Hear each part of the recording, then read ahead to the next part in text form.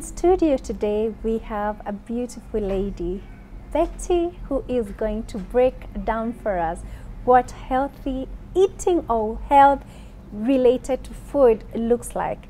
Today, we are also marking the World Health Day, of which is very interesting because I understand that it has to be identified as one particular disease or illness that is addressed each year, if I'm not wrong. But let me leave it to Betty to actually break it down for us and also question how we're living and what we are feeding ourselves. Betty, karibu sana. Thank you very much. Please say hello to our viewers and introduce yourself. So hello, our viewers. My name is Betty Okere. I am a resident dietitian at Kilimani Diabetes and Endocrine Center. And my interest is usually on non-communicable diseases, with diabetes being at the top of the issue. And of course, all matters related food. I know people who tell me we are the dietitians are people who scare you out of eating. That's not really the definition. Yes. But of course, we talk about food a lot. Yes. Yes. Great. It's good to know you're a dietitian and you're going to break it down for us to know what exactly, other than being accused of scaring people of the food. And I think, of course, personally, the older I'm growing, the more aware I am on how food completely and directly affects your health in every way, manner, and possible.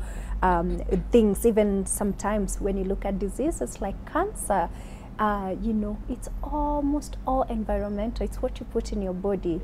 Diabetes is also something very close to me, unfortunately, because my mom suffers from it. And when I realized what lifestyle she led before she got diagnosed, I'm like, Maureen. And trust me, it's hitting home, and being a mom as well. So it's such a privilege to have somebody here who will call out, or rather call us out on what we're doing. And call a spade a spade. Exactly, as we educate our audience. So could you just tell us a bit about how you ended up doing what you're doing and exactly the things that you do? I first started out when I went to university. I really wanted to be a doctor. And then, of course, you just know the Kenyan story. Missed the mark. Yes. And then I figured out, do I still want to be a nurse? Yeah. No. I still want to be a doctor, but Yes. I didn't know how to go into it. So when I went to uni, I just bumped into nutrition as a course, did it, and loved it. But as I started working, I worked a lot with a lady who was doing lifestyle disease management. And diabetes. Contrary to all the stuff I had learnt in school, I realized with diabetes, there is some light at the end of the tunnel. Today you come in very discouraged, you come in with very high sugars, you come in imagining that the worst has happened to you. Probably you have to be on all these medications, including insulin, you don't understand, and your sugars are very high. And sometimes we as the medical practitioners sometimes scare you out of it, because we look at the numbers and we're like, wait a second, who did you come with? Did you come alone? And you're thinking, I drove myself here, or I walked here. And so many sessions down the line, you see the life of this person changing. You see them living a normal life as if the disease was not even there. And that made me want to know so much more about it. And I worked for one particular lady who used to get these journals from American Diabetes Association journals. And I didn't even know what they were all about, but I love reading. So every time I'd read, I'd see this research is where they're looking at one thing and it is leading to another, and this is the conclusion, and this is the benefit they're seeing from this study. And I said, this is interesting. So what did I do? After my undergraduate, decided to study diabetes as a course on its own. And so it comes from, yes, I'm telling you about what to eat, but do I understand what makes you be diabetic in the first place? How different would be that grandma's diabetes from the diabetes that is in this young child, probably even just 3 months old, or this teenager? What are their needs? And that just made me want to learn more and more and more and more. And yes, it's bringing so much joy. But also as I delve into that, it hits me back home. Why is the World Health Organization setting aside a specific day in the year to actually talk about health? And every year, as you rightly said, we have themes, different themes. And this year's theme is basically health as a right. All right? Yes. And I know in our constitution, I think it should be Article 43, yes, where health is actually a right that yes, all of us should yes, have yes, and should enjoy. But how do you think your right to good health or even that good food would be curtailed? We have people selling extremely processed foods, yes, extremely processed, yes, and that is what we want to associate with. Right. Because we think yes, for you to be able to afford this, then you belong to a certain class, yes, and that makes you, you know, look cool, wealthy, yes, it makes you cool. Yes. But that's the wrong information that we have. Yes. So we are not being given the right information, right?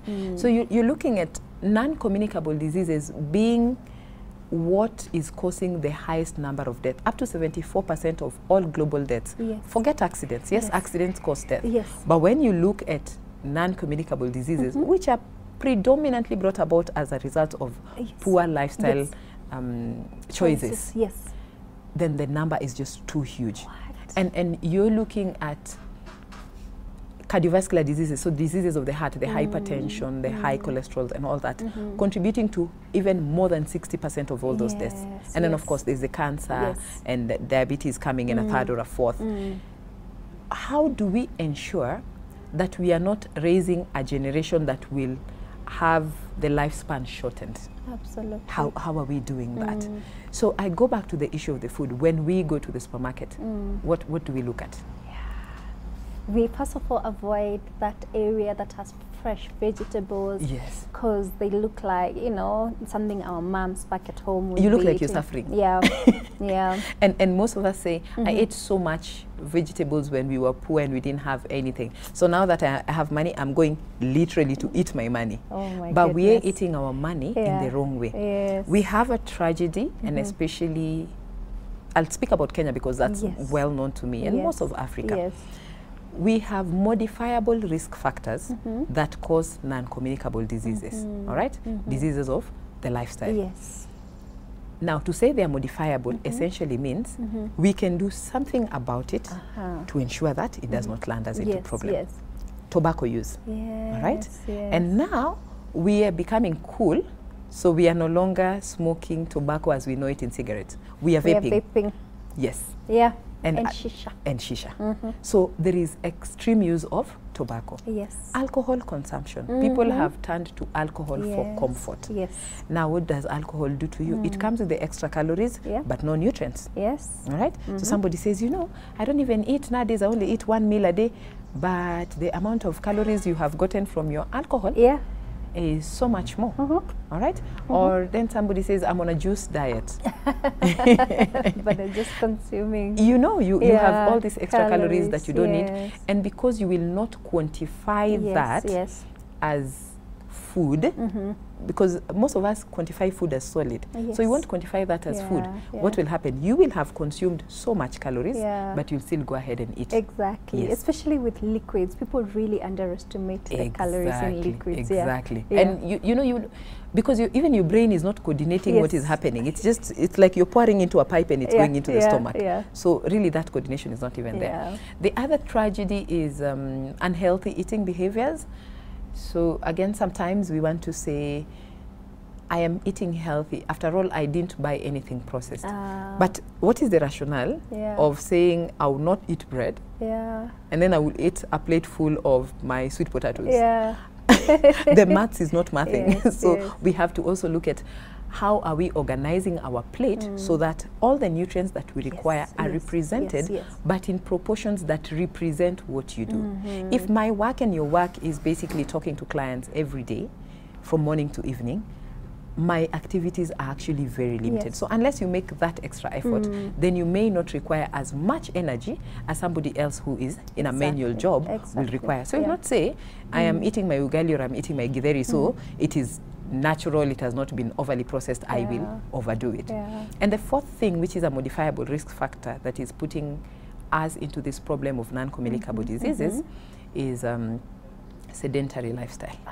Yes, we don't move anymore. I think when we all complain about traffic, it is valid and it is a good complaint. But sometimes I think we ask too much of the government. Because you can just decide 3 days in a week, I will walk. Yeah. All right? One, you will save the money. Yeah. Two, you will save yourself. You'll actually be living a healthy life. So then someone says, no, but you know, I will sweat and all that. In some places in this country, and especially Nairobi, you'll see white people going to work. They have a rucksack, they have their suit, but they're wearing sport shoes. Yeah. And they're walking. Yeah. They can actually afford to be in those cars. Yes. Probably better than us. Yes. But they're walking. Yeah. Or then we say, well, when I come out of work, I will walk. Yes. And then people are walking in doll shoes. 2 days of that walking, your feet are hurting, they're aching, your back can't take it. And then you say, no, it's difficult. Or someone says, I don't have the time to go to the gym. There is a quote in nutrition that we use, and we say, if you cannot make time for healthy living, you will make time for illness. And that money that you're saving, you will bring it back to the hospital. So you just have to make the choice. Balance, right? Yes.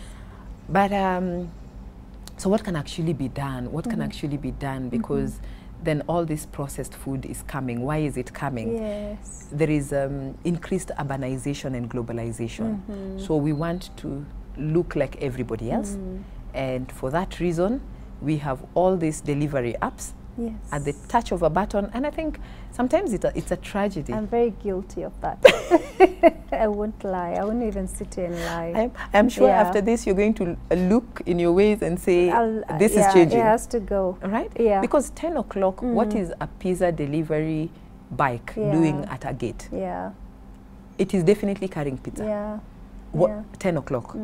Really, what happened to just waking up and there is this nice boiled maize that you will eat? And even the chewing, because you'll take time, your brain will be telling your stomach, you know what, we've had enough. This other junk food that we're eating due to urbanization and globalization, they are big on taste. They're big on taste, but not big on energy, but they're not nutritious. Look at the kids, and you said you have kids, so look at kids. You give them this junk food, they'll eat it and very fast, and they'll be very happy, but they usually finish it. Exactly. When you give them the real food, they struggle to finish. So all kinds of excuses, and I sit with my kids. Suddenly, oh, I want to go to the bathroom. Oh, I don't know to do what. So we have a rule now. Before you come to have your dinner, go to the loo. Do all your business, because you're not leaving that table. You're not leaving that table. But you're right. If it's pizza or something else, my goodness, they sniff it. They will finish it. Yes. But now, after just sniffing it and it disappears, it takes less than 10 minutes. These are the same children who 20 minutes later are looking for something else to graze on, which doesn't happen even with just a small portion of real food on their plate, because they'll actually stay full for long. Because this food has no fiber, it's just dependent on sugar, high saturated fats, and all that is not useful to the body. So again, the communication from the brain to the gut is, we are still hungry, so feed me more, feed me more. And that now creates a new level of normal. That's correct. So there is globalization, but also let us look at how this food has been marketed to us. I am yet to see somebody marketing sweet potatoes or arrowroots, ndoma. It's not being marketed. But we have all these flashy, beautiful colored foods. And you know, it appeals to the eyes. It appeals to the young people, for instance. And because they don't have that time, they lack the time. And you said if you're not creating time for healthy eating, you create time for illness. So they don't have that time, and so they go for what? What is easy, what is available, what they can dial, and it is available. Also, when it comes to what we are being given, we don't have the right information on the go. We don't have the right information on the go. So I will go and buy a product.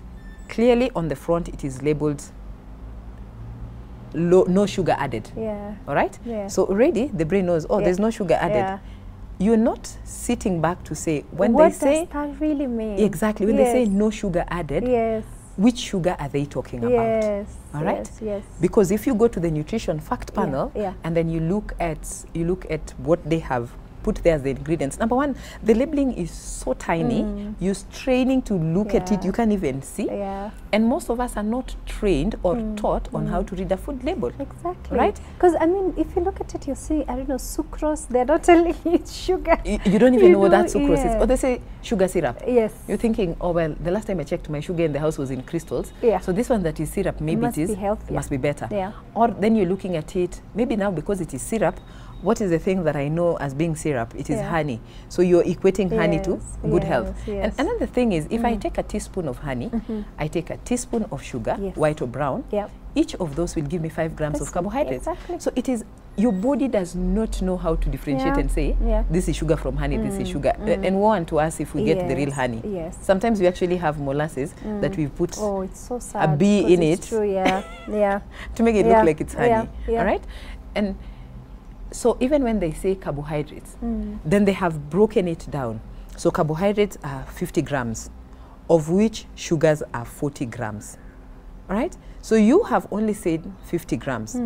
You have also not looked at this 50 grams. It is contained in what quantity of the food that I'm going to eat. Because it could be 50 grams in 100 ml, and your glass is 300 ml. And actually, it's notorious for doing that per 100 grams. But you forgot this is 325 grams. Exactly.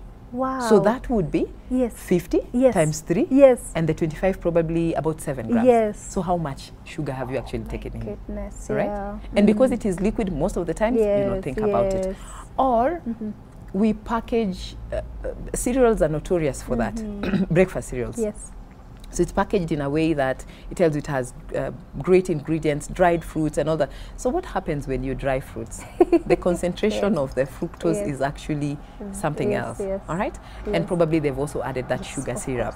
So at the end of the day, were you better off with just your grain without any additions, or these other additions to make it healthy? And always fear that aisle in the supermarket where everything is very colorful and in packets, all right? Because sometimes we even have aisles which they've labeled diabetic foods. Or now healthy. Or healthy, you know. That's the aisle you should run away from. Unless probably it's written gluten-free. And even if it's written gluten-free, one is to find out, because of course there are people who have intolerance to gluten and all that. So yes, check that it doesn't contain gluten. However, the devil is in the details. What else is contained? Does it have sufficient fiber? Can we have policies where the food manufacturers are not allowed to have excess sugar, free sugar in the food? And if you pass a certain amount, you're actually supposed to be taxed. You know, taxation on sugar, free sugars. Because that will make the product expensive and will make us not be able to access it. Young people, for example, you prefer to go for junk because you can access it. It is available. Sorry, we're not supposed to name and shame, but it's available. Yes.